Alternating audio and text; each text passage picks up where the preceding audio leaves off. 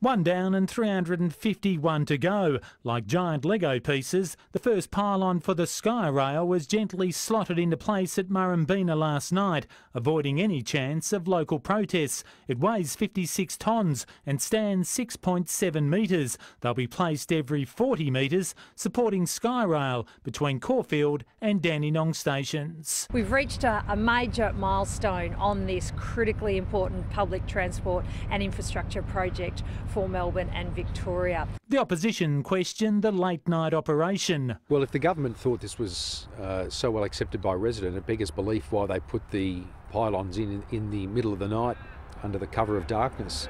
Locals are split over SkyRail.